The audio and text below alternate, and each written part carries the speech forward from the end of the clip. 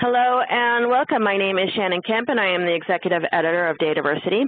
We would like to thank you for joining the current installment of the monthly DATAVERSITY webinar series, Real World Data Governance with Bob Seiner.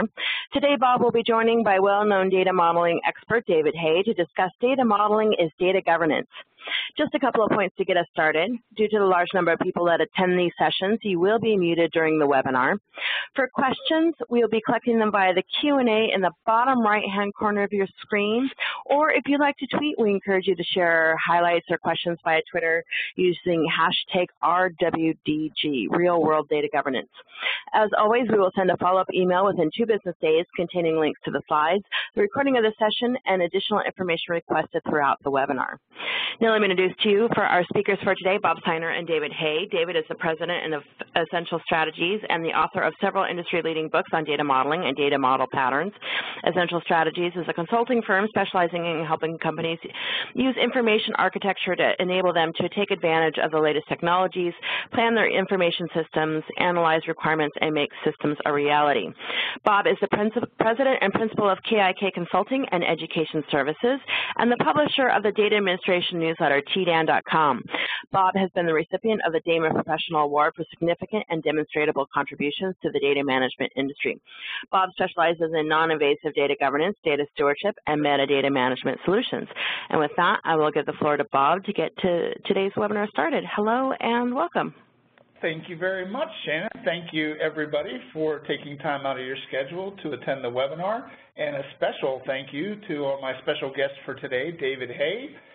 David I'll give him a second to introduce himself a little bit further in a second here, but again, just wanted to thank all of you for taking the time out of your schedule to attend the Real World Data Governance series. Before I get started, there's a couple things that I want to talk about, and then we'll jump into the content for the webinar. Today, I want to offer a reminder of the upcoming episodes, so I think, of the Real World Data Governance series. In October, we'll be talking about governing metadata, vocabularies, dictionaries, and data. In November, we're going to talk about another popular subject, agile data governance, and how to apply governance to agile efforts. And in December, we're going to be talking about data governance in the Internet of Things. So the Internet of Things is, again, another hot topic, and we want to talk about data governance as it relates to interconnectivity between devices and people and the Internet. So as you know, the Real World Data Governance webinars are the 3rd Thursday of every month, and you can register through TDAN, KIK Consulting, or DATAVERSITY. A couple other quick reminders, as Shannon had mentioned, the Data Administration newsletter is back to being live, and I'm partnering with DATAVERSITY. Please, if you haven't had a chance yet to go take a look at the new tdan.com, please go ahead and take a look at that. There's a lot of articles, a lot of blogs and columns as well from individuals like Mr. Hay and others who want to share information about their data practicing and their practices. Also, to let you know about the KIK Consulting site, please go and look at it if you're interested in more information about non-invasive data governance. Quick plug for the book, Non-Invasive Data Governance, available through Amazon and Techniques, and also wanted to make a quick mention of some DATAVERSITY events that I will be speaking at in the near future. In a couple of weeks, the Data Governance Finance Conference will take place in Jersey City, and I will be doing a tutorial, considerations for starting or enhancing a financial data governance program. And then in November, the Enterprise DATAVERSITY event will be talking about a strategic data framework based on governance best practices. So I hope you'll get an opportunity to attend these wonderful events and introduce yourself if you are at those events. So without further ado, I want to introduce my special guest, as Shannon had mentioned, Dave Hay. Dave is the president of Essential Strategies International, and as you can see, most of the information on this slide, the things that Shannon already shared with you. He's authored several books. He's an expert at producing conceptual and semantic and architectural data models. And Dave, please take a second and tell us what more we need to know about you before we get started today. Well, I think you've done very well. I'm not on that slide. I don't know whether anybody else is. I'm still on your title slide. Does anybody else have that problem? No, I think that right now the slide that is showing is of you and as a special guest. So please tell us a little bit about yourself. All right. Yes, as you'll discover as we go further, my undergraduate degree was actually in philosophy, and when I encountered data models sometime later in my career, I discovered, aha, this is what I want to do for a living.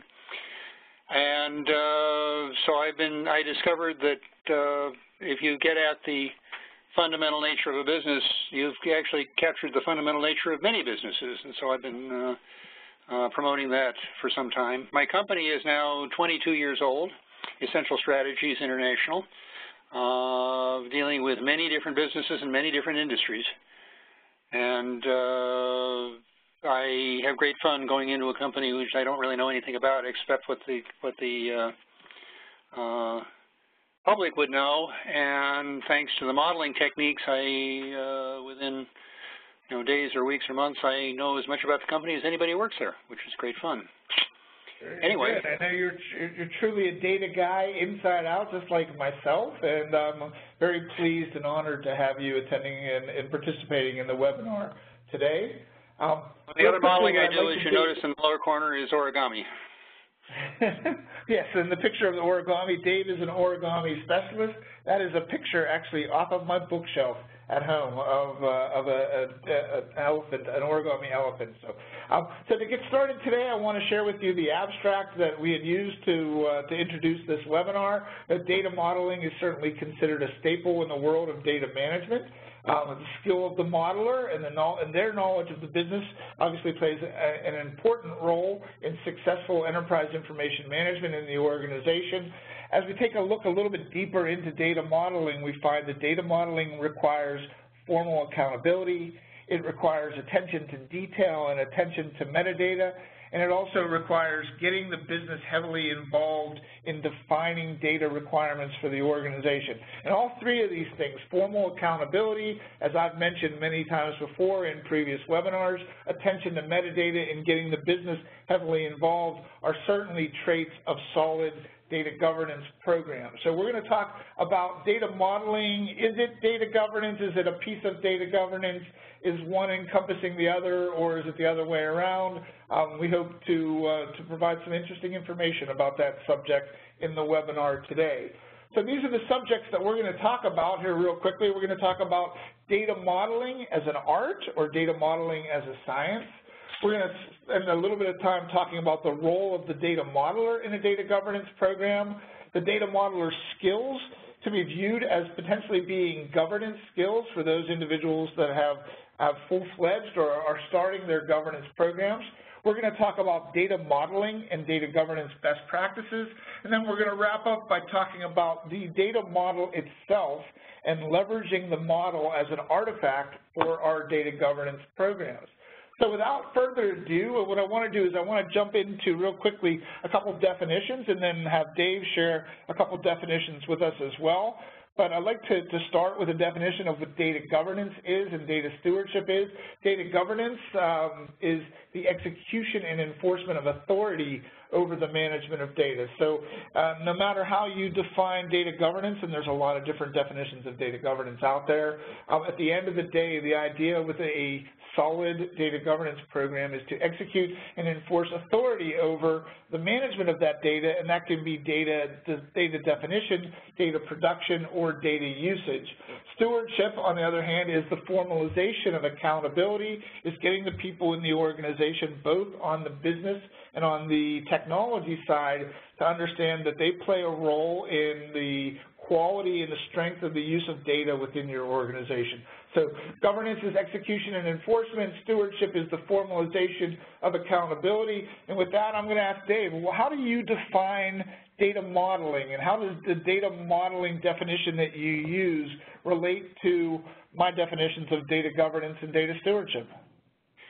Well, the data modeling is the creation of graphic representations of the structure of an organization's information and data. And the whole point of the action of data governance is it involves looking at the organization as represented in its data. And if that representation is sort of messy or confusing, it makes it tough. And it also is the source of errors if the data is not represented cleanly. And so data modeling is the attempt to come up with not just graphic representations, but clean and understandable graphic representations of the structure of an organization's information. Okay, and just real quickly, non-invasive data governance that Shannon alluded to earlier is really the practice of applying this formal accountability through a non-invasive framework of roles and responsibilities. There have been other webinars that have specifically focused on non-invasive data governance, but today we're here really to talk more in terms of data modeling in terms of data governance, or data governance in terms of data modeling. Mr. Hay, you shared with me a couple of definitions that you provide for business-oriented models and technology-oriented models. Could you spend a few minutes? That's in the next couple of slides. You got the, okay, right. I'm sorry, I'm not seeing the slides that you are. I'm moving on my own. Okay, yes, okay, the basic. The problem with definitions, as data architects, we go into a company and we basically are accusing our clients of really messing up the definitions in their company because different parts of the company have different definitions for the same thing, or the different terms are used for the same things and so on. But as data modelers, we're just as bad. And so things like logical data models, and physical data models, and conceptual data models, we tend to be rather careless on the definitions. So for today's purposes, I'd like to nail down those definitions, at least my version of them, and my apologies to those I'm stepping on toes for. But these seem to be the ones that work. First of all, the business-oriented models, as opposed to the technical models, are of three kinds. The first is a management overview, which is a kind of a sketch discussed with top management, presenting a limited number of key concepts. There might be a dozen boxes at most on the diagram, with not very informative many-to-many relationships among them. This is more or less corresponds to John Zachman's row 1. Row 2, which I'm calling the semantic model, is the representation of the language of the business. This is the specific terms, jargon, all of this sort of thing, but the definitions. This is an issue because each department tends to use language differently, and in homing in on the semantic model, we have to now come to terms with that.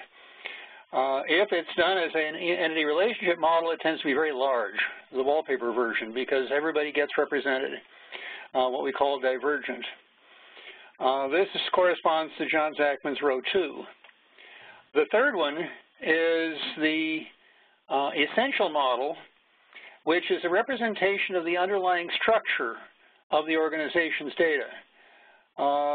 This is what I've evolved based on my experience with patterns, and that is that if you get at what are the fundamental things of significance to the business, if you do this in one business, you discover that they're pretty similar to the things of significance in others. Not equal, of course, but if you have in your pocket a set of patterns, it makes the whole thing a lot easier. Now note that I'm calling all of these conceptual models. This has to do with the fact that if you talk to Steve Holberman, his conceptual model is what I'm referring to as the management overview. If you talk to John Zachman, his conceptual model is what I'm calling here the semantic model. And I prefer to call it the essential model, and I'm perfectly happy to refer to it for the whole thing. The point being that it's about the business. We are nowhere here modeling anything technological. Okay, next slide. The technology-specific models, I've homed on the name logical model as a representation that reflects the constraints of a particular data management technology. First and foremost, everybody's experiences with relational tables and columns, highlighted by the notion of primary keys and foreign keys. But object-oriented classes are also in this category. XML schema classes are in this category. The point is that this is a representation of the business, but with a very strong flavor of the data management technology involved. Now, from here you go to the physical model, which from my point of view is simply the bits and bytes on the machine. This is the vendor's idea of table spaces and partitions. The same relational model may be invoked in 4 or 5 databases worldwide. And so how this is implemented physically is a whole separate category in itself. So okay. Anyway, that's the sense of things. If you're interested in these definitions more fully, if you go to YouTube and look up kinds of data models, there's a half-hour presentation on these definitions. I believe we can send a link to that YouTube video that you had sent to me to the people who are attending the webinar today, so they can take a look at exactly what you're talking about.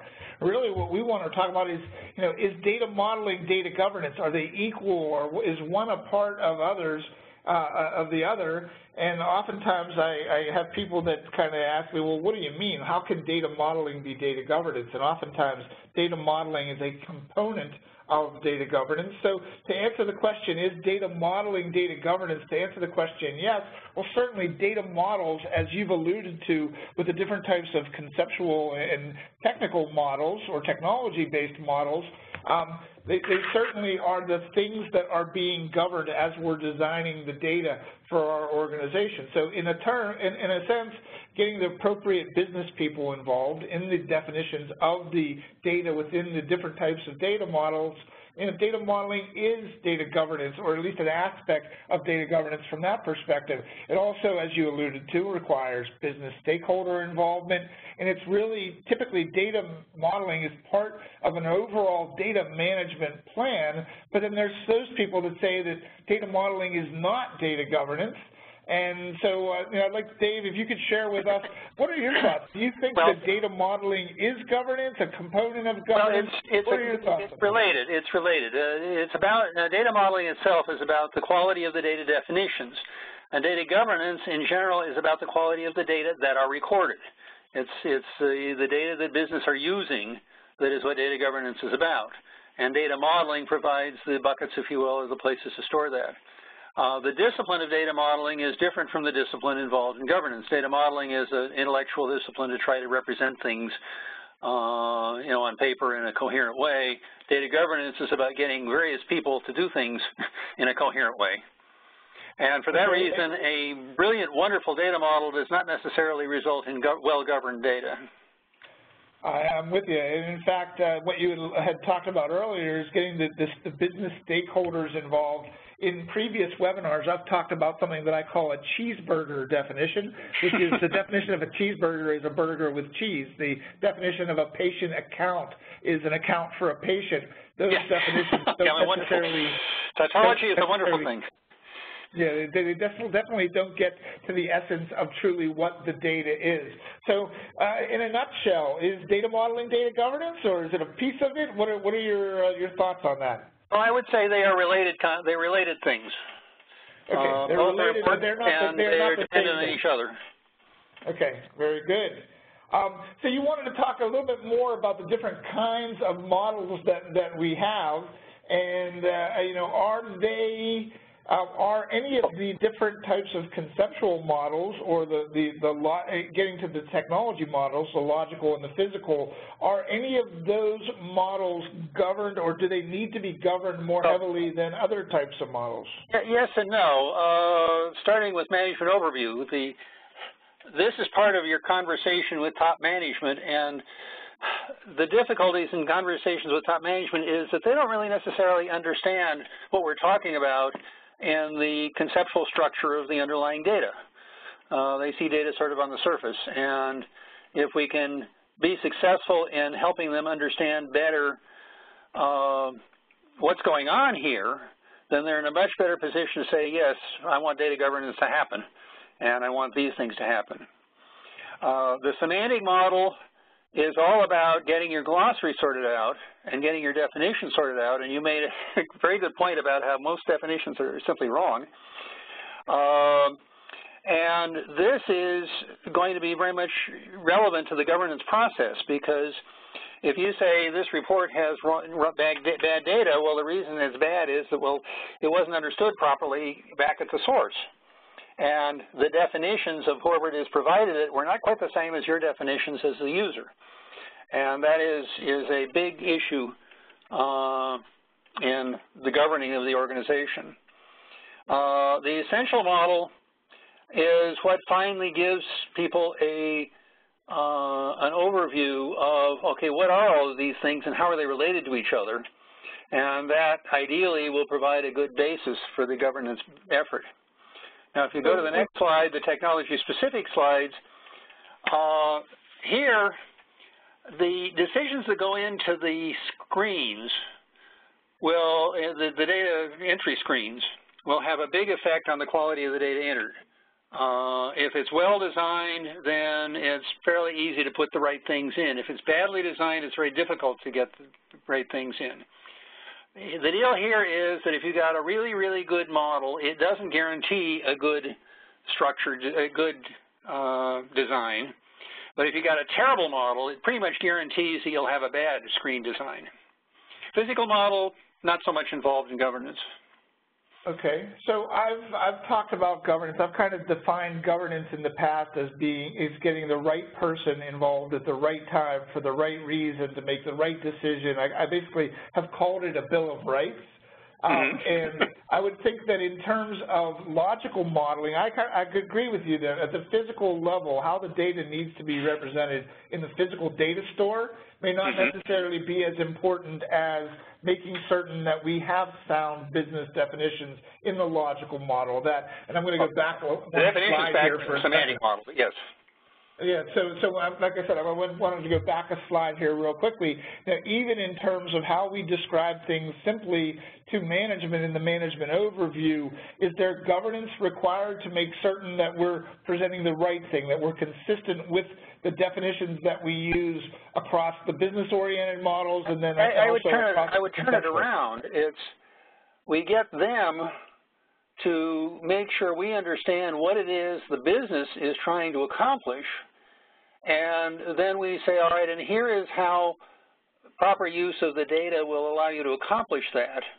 And these are the data governance implications of what you're telling us. Okay. And that happens in the discussion with management when they were looking, all right, here are the basic concepts that are involved, and it's strictly at the level of basic concepts. Okay. Then the details of the semantic model are a level down in business that actually gets at, okay, how do you do things? But again, the governance is very much a part of that discussion. Would you say that governance, having a governance program in place that does not involve your data modeling team is a mistake? Yes. And why would you say that? If data governance is one of taking a look at the consumers of the data and the producers of the data and making sure that they are saying the same things and that they mean the same thing, then you really need to understand the model, the underlying structure of the data that's being discussed. And so data modeling almost becomes an opportunity for you to be able to demonstrate back to the business that you have a complete understanding of what it is that they're looking for and what they're trying to accomplish? Well, exactly. What I like to do is have feedback sessions, and I make sure that people in different departments are in the feedback session. And I'll make one of the assertions on the model that this particular thing has, my great example was to a group of clinical scientists. I made the assertion that each clinical study is about one and only one compound. And immediately hands went up all around the room saying, no, multiple compounds are involved. And suddenly they had a great discussion with each other about, well, yeah, but there is a primary, there's the compound that's being tested, and then there are the compounds that are being tested against, if you will. And it finally became clear that the assertion is primarily about or to test one and only one compound. And that sentence was only made clear after, 6 people discussed it for 20 minutes. Okay. And that's the kind of discussions that are a very important part of that modeling process.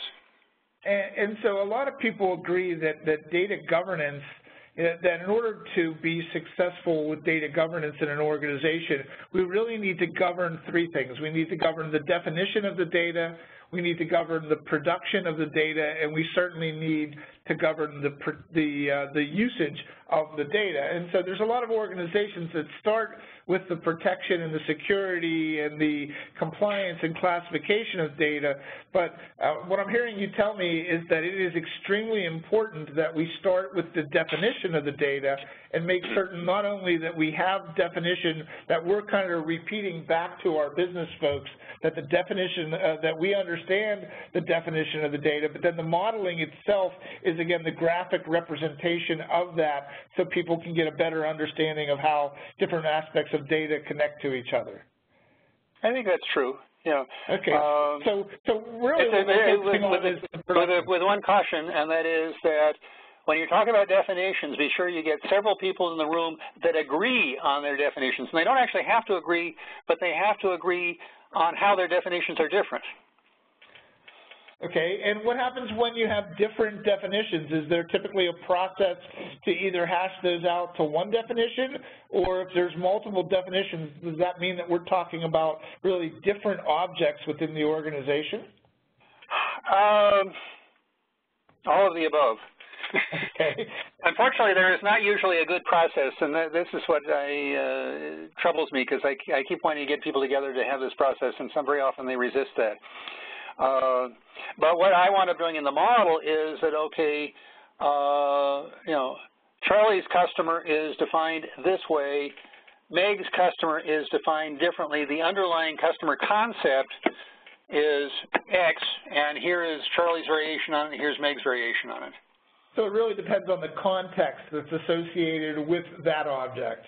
Exactly, but to be sure you understand what the underlying object is, the customer is the big trap, and that is a customer fundamentally is the fact that a person or organization is buying or selling one of our products or services, or maybe buying or selling one of our services, or is a candidate for buying one of our services. In this case, you'd better not use the word customer, you'd better use the word, you know, candidate or prospect or, you know, something else. And the data modeling kind of sits at the core of that so that we have a solid definition of what we mean by customer before we break it down into the different contexts of customer. Well, my data models always start with people and organizations, and pretty much all of the conversation is about roles that are played by people and organizations. And the trick is nobody understands that because they think this word that they use is a thing itself, and it's not, it's a role. Okay. But anyway, enough of that. That seems to make sense to me. I've moved on to the data modeling as art and science, for your knowledge, Dave.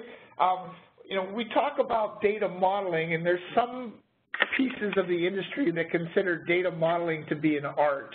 And then there's others that consider it to be a very technical and tactical science. So perhaps you could walk through us your thoughts on data modeling as an art and data modeling as a science.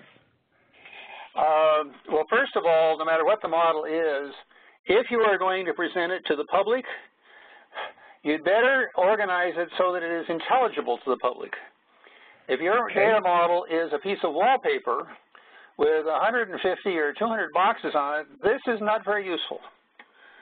It's fine as a schematic to the techie guys, but it's not very useful to the public, especially when I'm doing, basically it's essential models where this comes together. The semantic models are a little tough because there are so many participants, and so even there you have to kind of give a sight to the aesthetics for how you present back to them. But so in my presentations, I start with a box or two on the screen with a relationship that is an assertion about those two things. These are things of significance to the business and assertions about them. Add three or four more boxes with the assertions. Are these assertions true? Is that true? Am I representing you correctly? And you get up to, you fill a subject area that might have 10 or 15 boxes tops.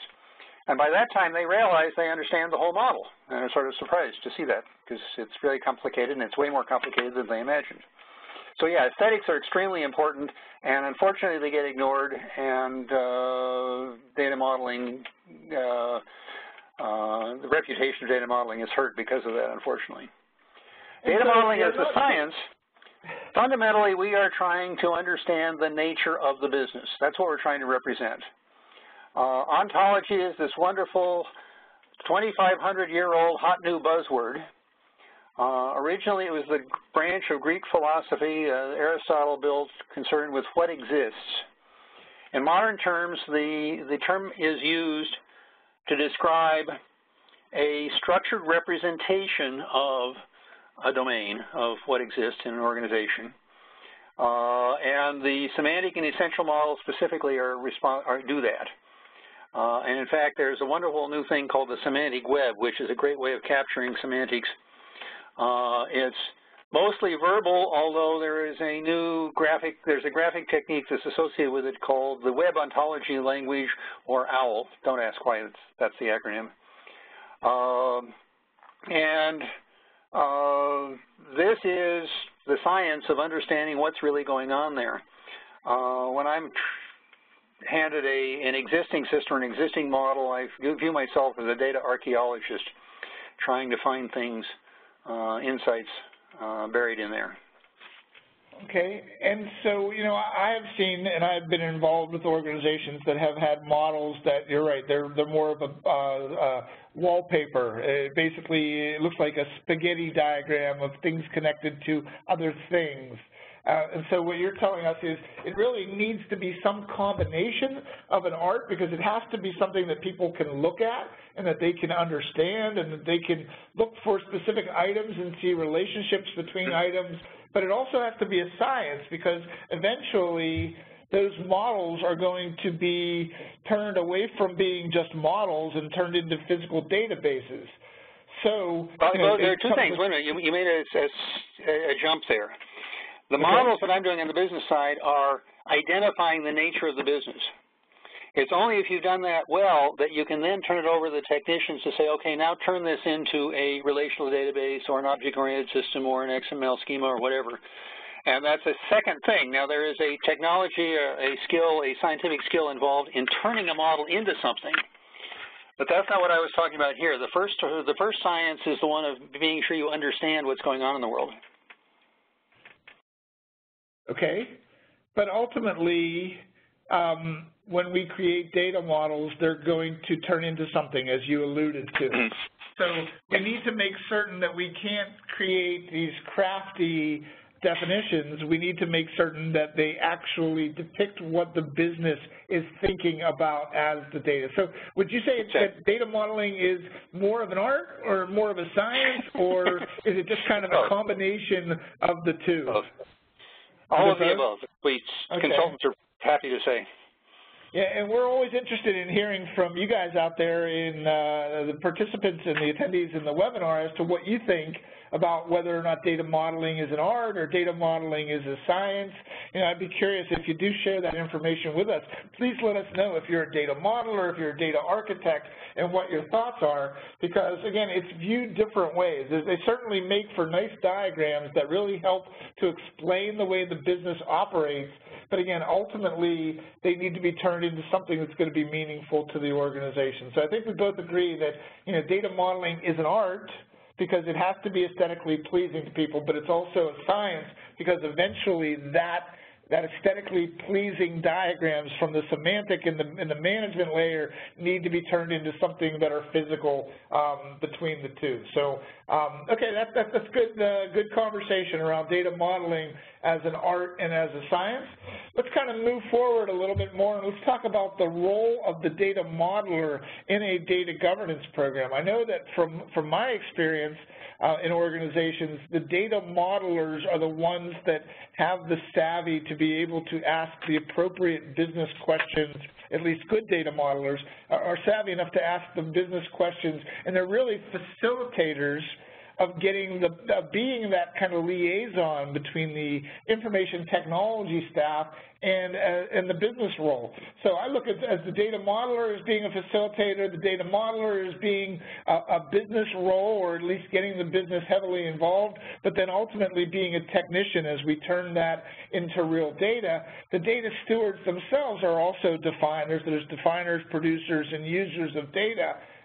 We've got individuals that have responsibility for subject matters of data across the business, and some of those individuals as data domain stewards may be considered to be the subject matter experts in the organization.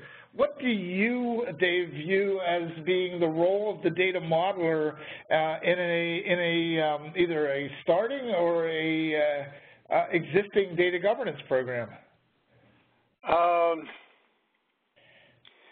The ones that I've been involved with, they were starting programs, and essentially the model that I was building was establishing the language of the terms, if you will, for data governance.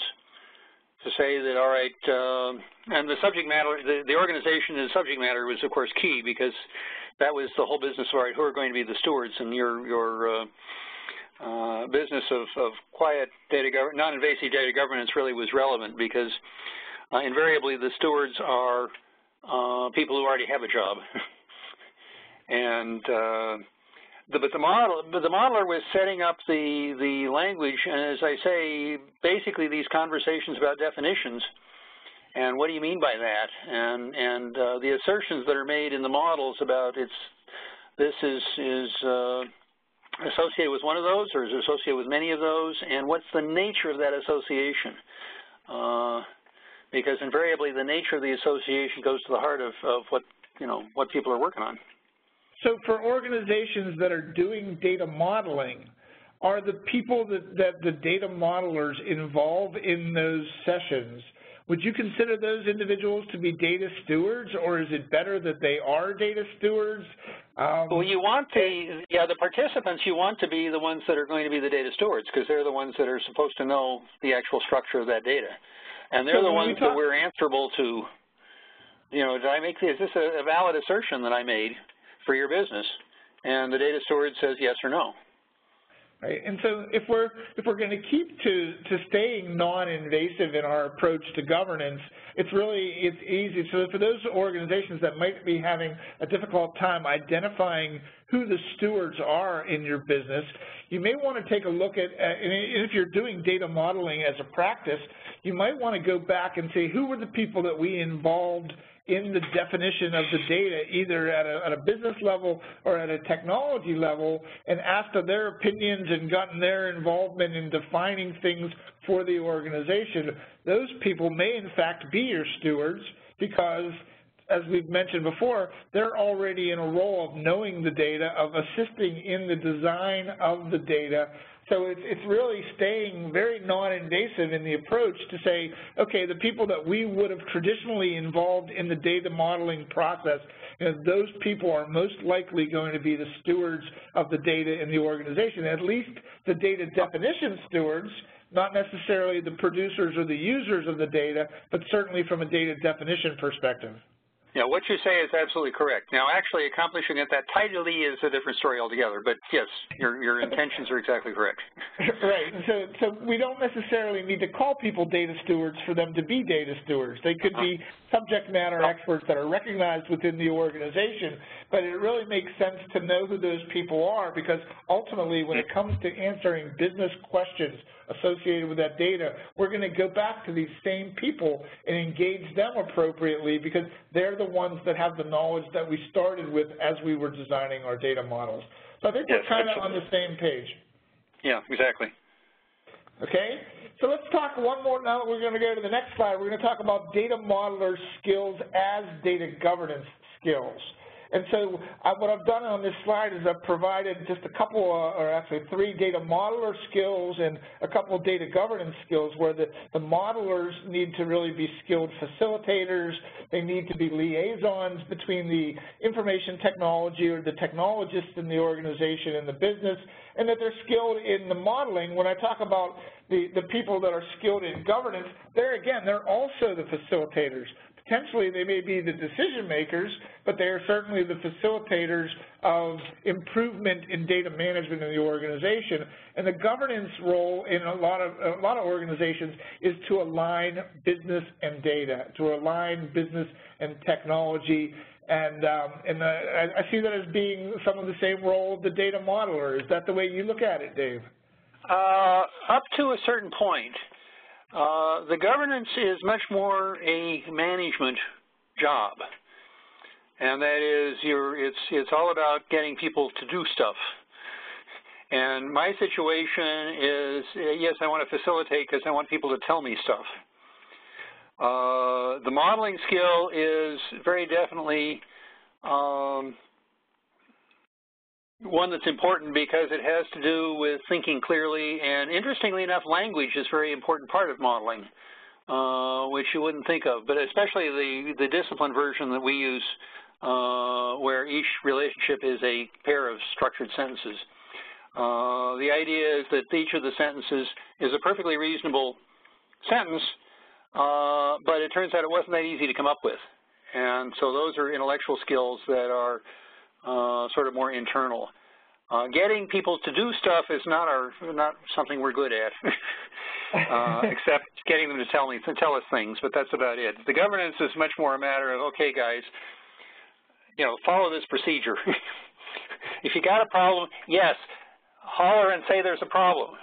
Get somebody involved, and those kinds of things. Okay, so those skills are very much more people skills than the data modeler skills, although there are people and certainly intellectual skills involved in data modeling. So for those organizations that have governance programs in place that are not fully engaging their data modeler skills, or at least I'm going to try to repeat what you've said, is that the data modelers really are at the beginning of the definition of good data in your organization. So the data modelers themselves may not be the stewards, but they're going to be the technicians that are going to help us to get the appropriate business definitions out of people. And as I said, I think both of the data modeling skills and the governance skills are both really need to be focused on communications and Absolutely. Getting people to speak up. Your term facilitator is fine in both cases. Okay. And that's exactly the same phenomenon. Yeah. Okay, but in more than one sense, then, are the data modelers? Do you consider them to be business liaisons because they're the ones working Yes. with business folks to get that information out? Exactly so. Yes, very much so. And they're also skilled then in taking that and creating that graphic representation that you used, the aesthetically pleasing graphic representation, because at some point, unless you're just keeping your data models hidden under a rock, those are going to be used to communicate with your business. So you've got to have the skills of making the models understandable. Now the interesting thing, and I've not always been successful at this, and that is if I am successful at the beginning of the project in getting executives or at least high-level business people involved in this modeling process, then they now they have an investment in the model. And if I'm in a situation where I was hired by an IT department and they don't really talk to business people, and I'm not allowed to talk to people because I represent the IT department, that's more of a problem. Yeah, because then the business people never get invested in the model. I'm with you 100%. The earlier that we can get the business people involved in the definition of even the objects in the organization that then relate to the data of the organization, the more vested interest they're going to have in seeing the project through to completion and making certain that the end result of the data reflects what they assisted us with early on in the modeling sessions. Exactly so. Okay, very good. So we got one more topic that we want to talk about here real quickly before we, or maybe two quick topics before we start taking some questions. I want to talk about best practices in terms of data modeling, best practices in terms of data governance. Earlier this year, we did a best practice webinar on data governance best practices, and there's two criteria that I've typically used to determine whether or not something is a best practice. And I noticed that, Dave, when you filled in the data modeling best practices, that all of the best practices that you shared follow those criteria. And those criteria are, they need to be practical and doable within the organization. Otherwise, it should not be determined to be a best practice.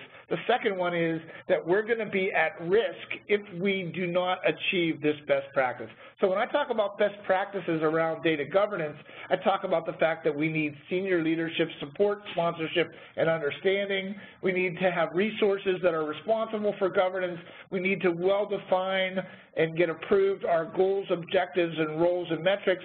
When you talk about best practices from a modeling perspective, you're talking about getting the business community involved, understanding the meaning, providing a clear picture. You know, maybe you can elaborate a little bit more on why you consider those 4 items on the slide to be data modeling best practices. Well, certainly for the modelers, in this case it's a data modeler who's practicing in this case. Data governance is the business as a whole. It has been engaging in best practices. If you talk about the data modeler's best practice, these are the things that that person has to do well. One is to listen. One is to understand what's being said. And third is to then turn around and provide a clear picture to be sure that people, that you got it right. Now, what's amusing about what I do is that about 10 to 20% of my models are the things people told me. And the other 80% are the logical implications of the things they told me.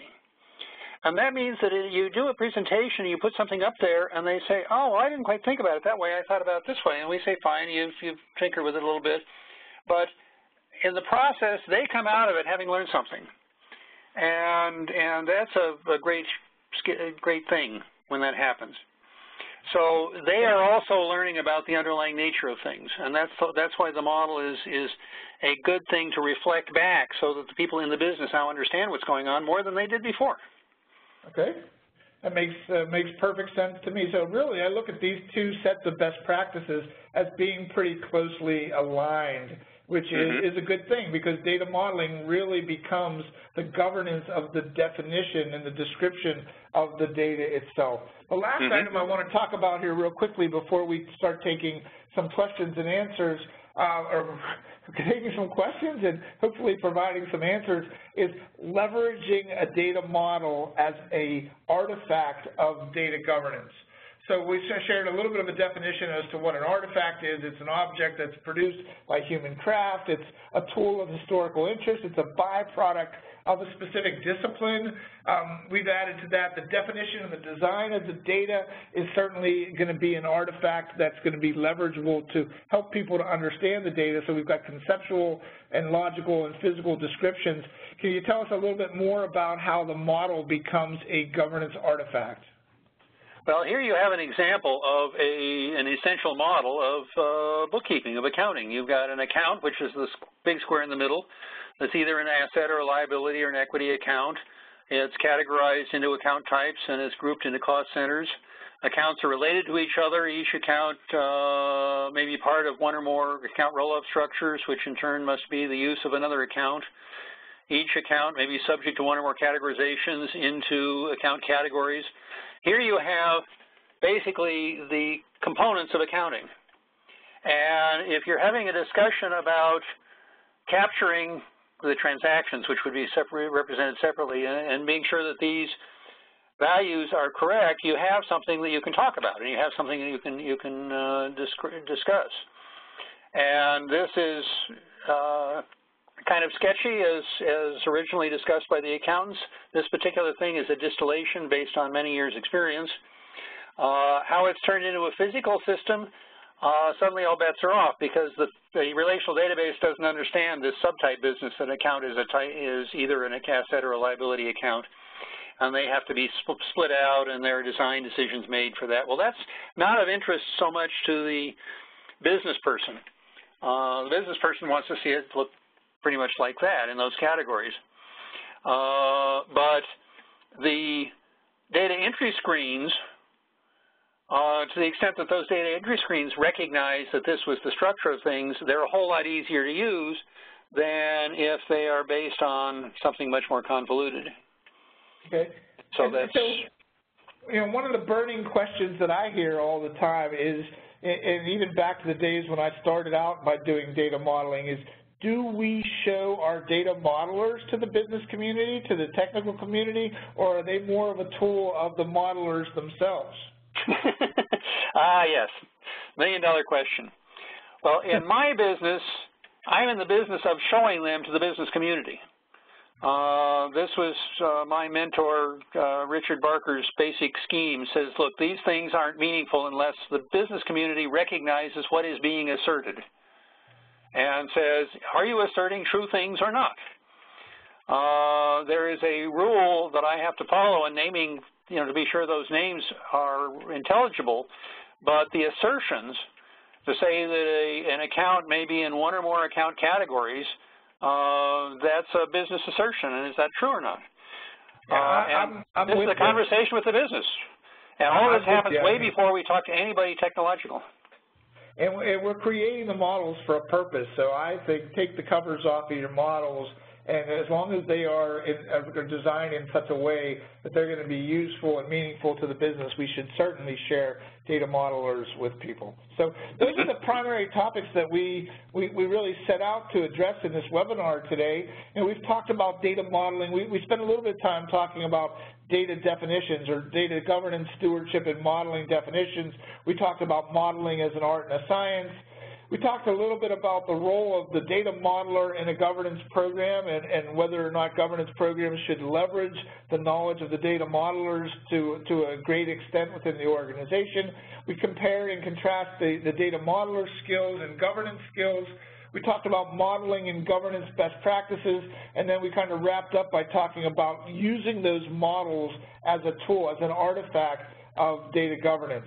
So with that, what I'd like to do is I'd like to turn it back over to Shannon to see if we have any questions regarding the content that we've provided today.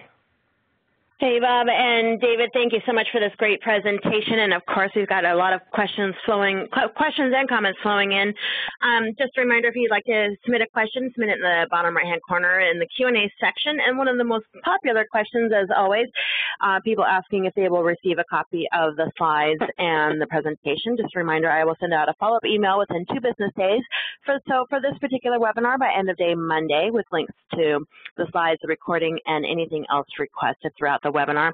And if we don't have time for all your questions today, one of the great things about this particular webinar series is Bob will answer any unanswered questions, and that will also be included in the follow-up email. So let's get started here.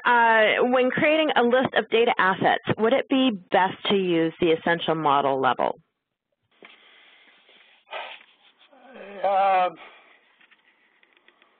It depends on who's doing it and why. The starting point is, if you're starting with doing sort of basic research, then not so much. You want to be sure the semantics are correct. If you start with a set of data assets and you look to patterns, yeah, then you wind up with an essential model. So is that where you're going to start? So Dave, is that where you're going to start by, if you're going to create a list of the things that are important to the organization? Well, would you start with the essential model? Well, actually, no. If it depends on what was meant. I actually would start with that management overview. That's in terms of the basic sets of data, basic categories of data, and that gives you, the subjects to talk about. And yeah, that's actually at the management level. It's then when you have to dig into, okay, how do people actually use terms for each one of those major data concepts? Then you dig in more deeply, and then the essential one then consolidates it back into a relatively small set of major data elements. Okay. I don't know if that answers the question or not. Okay. I believe so. Moving on to the next question, would you need to have all business models completed before you move to the technical? I would prefer to.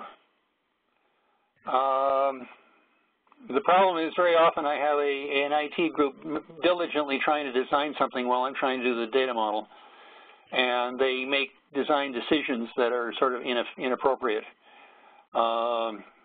They would be way better off if they didn't really, if they waited. And the reason for that, the reason I say this is that the essential model is relatively simpler because it's general concepts and general structures.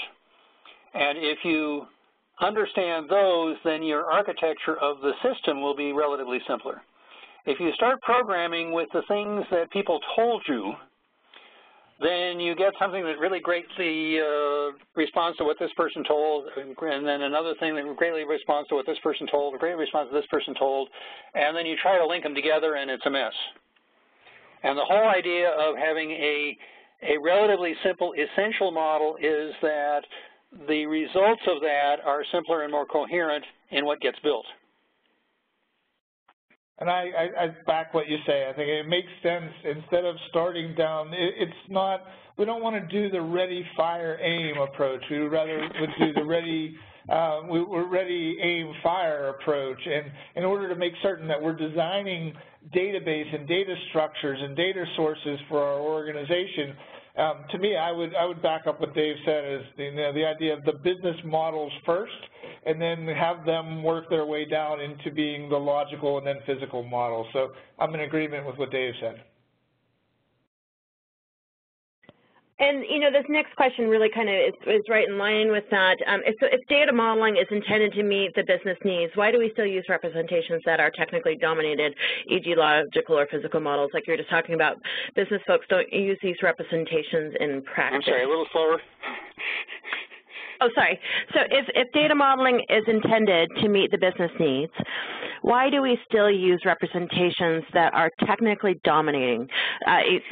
Just like the logical and the physical models that you guys were just talking about, as business folks don't use this representation in practice. Well, business people don't because they don't make sense, but unfortunately the techies do, and the industry is dominated by those models, and that's a shame. And I think a lot of the tools that are on the market these days for data modeling that help to move us a great deal away from having the models being technical models and making them more aesthetically pleasing, as Dave alluded to earlier, make them more understandable. Oftentimes what I was told was, let's not show somebody an entire data model all at one time. Let's start with pieces of the model so they can understand what the pieces are before we try to piece them all together. Dave, would you agree that we as data modelers, or the people that are data modelers, can do a better job of representing the data through the models? Or very much so. Yes, very much so. And you mentioned tools. Now, tools up until recent years have been really terrible at that because they really only did, database design type models, and that's all you had. There was one tool that I used that was very, very good. It was the Oracle Designer, but then Oracle got bored and went away. And so finding tools that do the kind of modeling that I'm saying is hard. And unfortunately, the industry is dominated by database design models. Okay. Very good.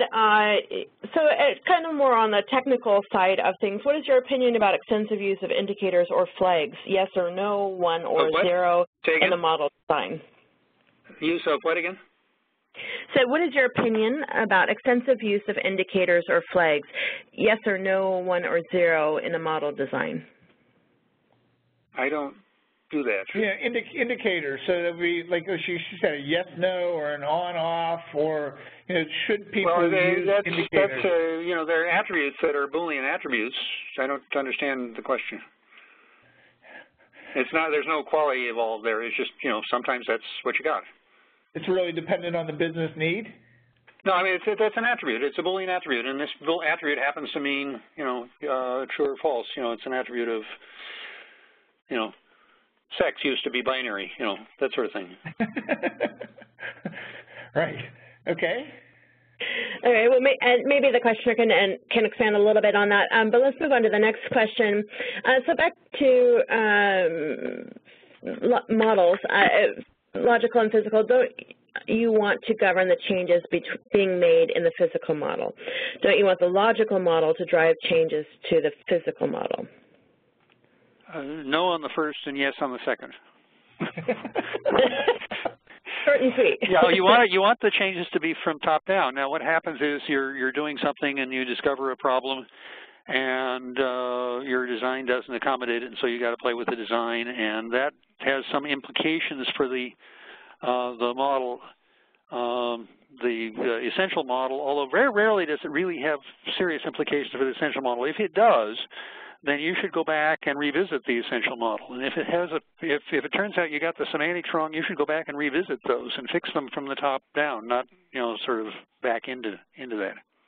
And the only thing I would add to that is that, yeah, it makes sense. If you've done logical modeling and then you've done the physical modeling from your logical modeling, don't start with your physical models and make your changes there. Go back and make sure that your logical models and your conceptual models reflect what changes you're going to make in the physical models. So I think we're in agreement on that as well. Mm-hmm. And there are so many great questions still coming in. Just go ahead and, like I said, keep them coming in, but I'm afraid that's all we have time for to answer verbally today. But I will get those questions over to Bob to answer before the follow-up email goes out by end of day Monday, which will also contain links to the slides, links to the recording, and additional information. Bob and Dave, thank you so much for this great presentation. It's, as we were talking about earlier, Bob, when we first started, we could probably talk about this all day. It's just such a great So thanks everyone, and thanks to our attendees for being so interactive in everything that we do and asking such great questions. And I hope everyone has a great day. And thank you, Shannon. Thank you, Dave. Thank you, and thanks to the attendees. Thanks, everybody. Take care now. Bye-bye. Have a good one. We'll see you next time. Cheers.